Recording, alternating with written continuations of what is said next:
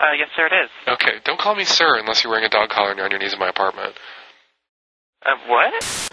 You're in a bad mood. Now I'm going to have to work even harder to make you laugh, all because you have to have things your way and you won't back down. But that's all right, because we're all here, and with all of our differences, we all have one thing in common.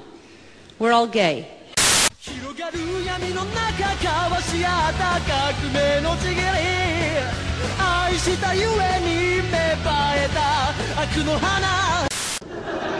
Joey doesn't share food!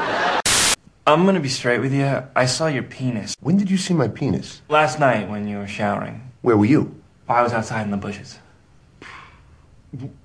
Look, it was just a coincidence, man. I mean, if you had looked out the window, you'd have seen my penis. Let me make love to you. I don't want to stand in the way of true love or anything, but I think a cantaloupe might hurt less.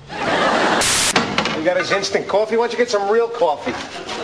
I don't keep real coffee in here. I get my coffee on the outside. I've been with a lot of chicks. A lot.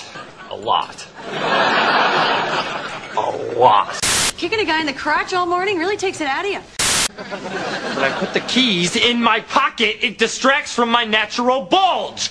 Well, I guess it would be nice if I could touch your body. Not you, sir. I know not everybody has got a body like you. But... Dude, what's the rule about white boys dancing in public? Not allowed unless you're gay. Yes, we had the sex.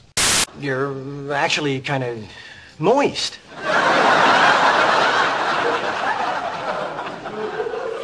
Oh, good Lord.